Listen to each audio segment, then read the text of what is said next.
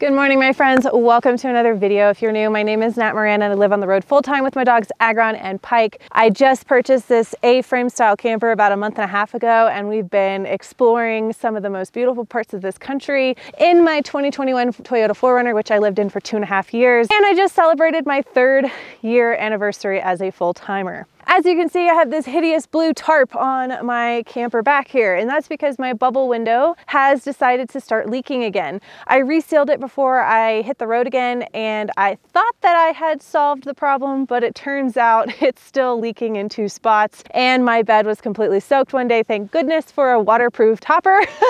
So today the forecast was calling for rain, and it has been raining off and on for the last week here in Colorado. So the forecast just updated, and I'm happy to say that there's only a slight chance of rain this afternoon. So I think what I'm going to do is take the tarp off. I'm probably going to regret this decision, but with being in this spot on a hill like this, I am just completely hammered with the wind, and I'm just terrified that this tarp is just going to blow off into Creed and see you later. But I am going to keep it handy because this afternoon there could be a potential chance of rain, and I want to be able to put it back on the camper if need be. So I'm going to go ahead and take the tarp off and get the day started.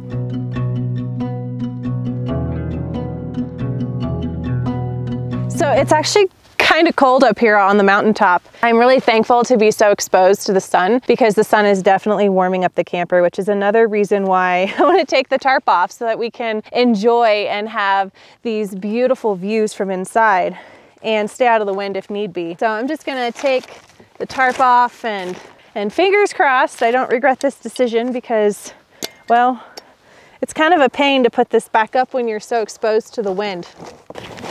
Because it's been so windy, I've had to get really creative with how to attach this tarp securely so that it doesn't like fly away, because I only have so many bungee cords and cables and all this stuff. So, I mean, last night it did get a little rainy and windy, and I was a little nervous. The tarp actually started to like rip. I was afraid it was going to fly off at like 10 o'clock at night, and it was pouring down rain. I actually ran out here and put the dog's 30-foot leash back around. So like I wrapped it around the top just as a safety. Like I didn't want it to end up in Creed because Creed is right there. So like the wind would probably blow it. But anyways, I was able to capture that, but it was so cold last night when I did that in the rain. And I was just really thankful to finally fall asleep and be able to relax a little bit because the tarp was nice and secure. So I'm gonna actually use the wind to help me get the tarp off the top because it's kind of stuck up there.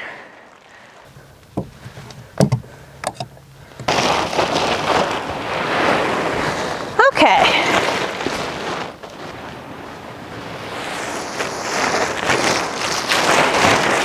I'm glad it's not windy right now, otherwise I wouldn't be able to do what I'm doing. It's a glorious morning.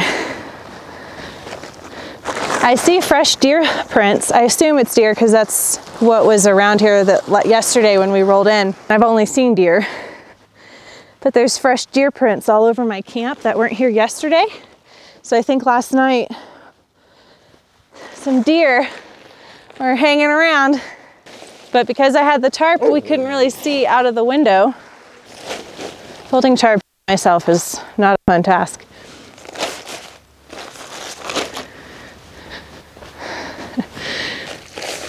There we go. I feel so much better now that I've taken the tarp off. I really hope that I don't regret that decision. But I'm only 2 miles from town and I literally can see it. So I'm actually thinking about driving into town today, but I don't know. I'm gonna make some breakfast and kind of assess. I was gonna go get breakfast in town. There's this really cute cafe that has some pretty awesome dishes that are reasonably priced that I was gonna go check out, but I think I'm just gonna make my breakfast and enjoy these views now that I took the tarp off and just enjoy this moment. This place is so spectacular. Like, I know I've said that so many times. This is probably one of my #1 favorite places so far in Colorado, at least top 5. I know this place has to be super busy in the summertime because there's campsites everywhere, but literally I'm the only one here. So I have a few chores I need to get done. I want to organize the back of the 4Runner. I feel like I'm collecting a lot of things and I don't need them. So I'm probably going to put a batch together to donate and some trash because I just don't need as much stuff as I have. And a lot of it is decorative stuff that I thought I would use in the camper. But honestly, packing up camp and then re-putting everything together, it's just been a lot of work and I'm just not really interested interested, and I'm realizing that I just don't need all this stuff. So I'm gonna be working on that later today as well. First, I'm gonna enjoy this beautiful morning.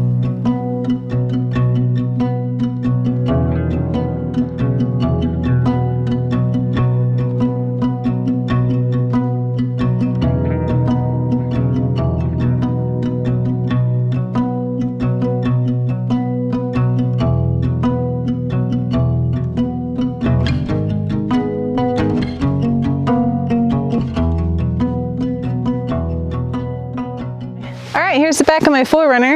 You can see it's pretty packed full of stuff, including a random basket. I have some hoses over here. I've got my solar panels out. My garden's getting some much needed sun because it's kind of been cooped up inside because it's been really cold at night. And we've been traveling. I've got my freezer, my Starlink in here, my dead battery that I need to dispose of, a couple power banks, got my solar panels, which I'm probably gonna go ahead and pull out and set up around camp. I haven't really needed to because I've been keeping my Jackery inside at 100, even using my power laptop, just because of the sun exposure. We've been getting good solar, but might as well. I'm gonna be here for a few days, so. And oh my gosh, it's not raining. The forecast is once again updated to no chance of rain for the next 3 days. That makes me happy. I do have a package coming in. I do have a package or two being sent to a post office about 2.5 hours away from here. So I'm probably going to plan to be there on Monday and just kind of work my way that way. I have a few extra days before I have to be somewhere. I know I've kind of been like walking around the topic here of something that's going on this summer. I will tell you guys and I will inform you guys, I promise. It's just the timing hasn't been right yet. But I've got an opportunity this summer where I am going to be posted up in a really beautiful spot. So I'm hoping that I'm going to have tons of off-roading content, camping content, and just nature and the beauty that surrounds the area that I'll be in content. So it's going to be a good time. But I'm going to go ahead and start organizing the inside. I need to go through this black tub here and see if there's anything that I can get rid of, or maybe pack more appropriately, perhaps put up in a cargo box. Just take advantage of a not windy moment. I've noticed that for me, this lifestyle is full of unpacking, repacking, reorganizing, and finding more efficient ways to pack my things. I don't have a lot of stuff, as you can see, but it's amazing how quickly these things can turn into chaos. Everything I have is something that is a necessity for my lifestyle, and I've dialed in these items, so the few decorative items I have are just 2 picture frames, a candle, and a light. Everything else I need.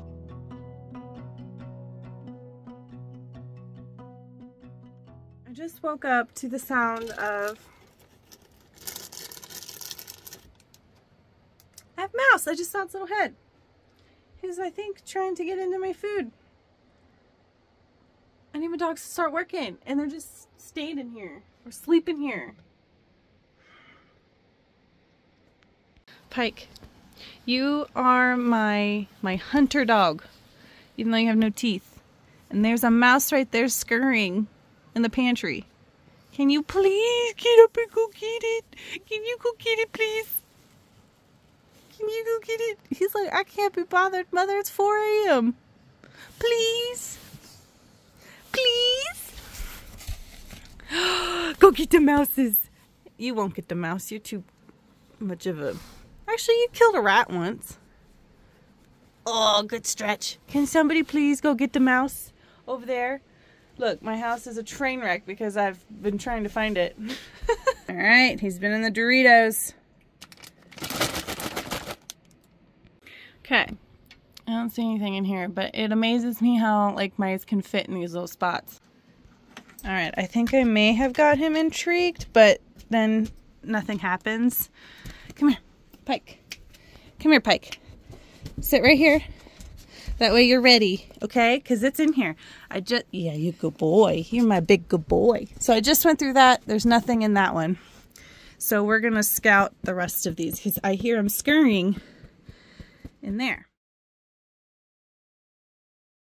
I'm heading into town, and last night we had a new residence move in. Actually, I think this new resident has been living inside with us for a couple of days now. I got up, turned the light on, and there it is, right there. Hi, how you doing? And I'm like, okay, you're not welcome. I'm not one of those people that like, you know, I'm one of those people that's like, oh,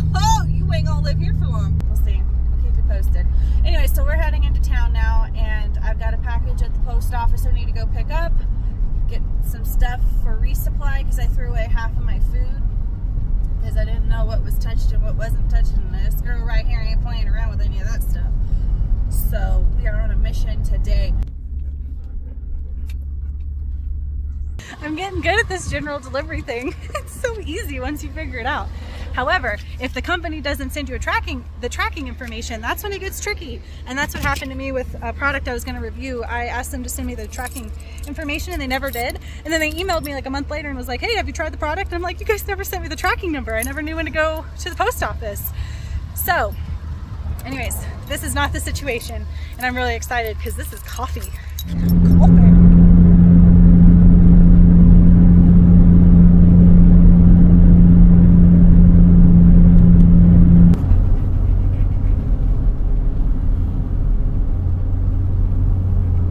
I'm in Dolores, Colorado, and I just went into the hardware store because I saw that they had a UPS authorized shipping line or thing, and I have an Amazon return.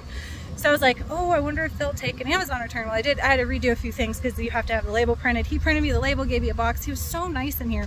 And I have a humane mousetrap I'm going to try first before I commit murder. Okay, this mouse is everywhere. I just took the covers out both. I'm gonna put them in some paper or some plastic bags. I just emptied down there, scrubbed it with Lysol, swept it, all the things. About to do it to this corner. And we're just gonna do every single corner of this camper. So I'll be moving the bed, going back underneath the bed, cleaning all that out because I heard pitter patter there last night. I'm getting everything out of here, putting everything in, like putting all of this in bags. That way, if it's infected, it's not getting next to me. That is all stuff that had mice evidence. So it's either gonna be torched or washed or something. All right, I've cleaned every surface and I haven't done in there. I need to clean in there still, but I've done everything else. I'm gonna put all my food in these little plastic containers. I need to organize my food. It's kind of windy. Move the tarp up. So I'm about to wash all my dishes because I don't know where this mouse went. But everything has been cleaned that I could think of. I've emptied everything. I've put everything in plastic bins that could. All mouse evidence is in my plastic bags on the hood. So I think I'm gonna be able to relax, hopefully. Oh man, I have like all of my stuff right here. Right here. Because I don't know if this mouse is gonna come back or not. So like I just put all of my like stuff right here because I didn't want it to be a cluster where the mouse usually has been residing. I just got out of bed. It's not even 8 o'clock yet. I was that cold. I mean, it's not even that cold outside and it's still daylight out. Like you can still see, I mean, I think sunset's at like 8:15, but I'm gonna make some hot tea because I'm so cold and I know that we have to do one more potty break before we go to bed and it's cold. Okay, so Gus decided it wanted to move into the camper and I'm not Cinderella, so Gus is not welcome. No, if I open the door, dogs are gonna go crazy. But I don't think I've ever disinfected my stuff so many times in a 12-hour period. So I'm disinfecting everything. Like I don't want Gus's cooties. Anyway, hot tea time. We're gonna do a potty break before it gets too dark. I'll show you guys around a little bit, but we're probably gonna be hunkered down for the next 24 hours because it's gonna be frigid cold. We're talking probably in the low 20s tomorrow night. So, and the highs are in the 40s tomorrow, and the rain and the snow is coming around 3 a.m. So I've got propane, I've got my heaters, I layered up, got my fuzzy socks on. My dogs drink their water and got water on my rug here. But yeah, good day today, even though Gus showed up.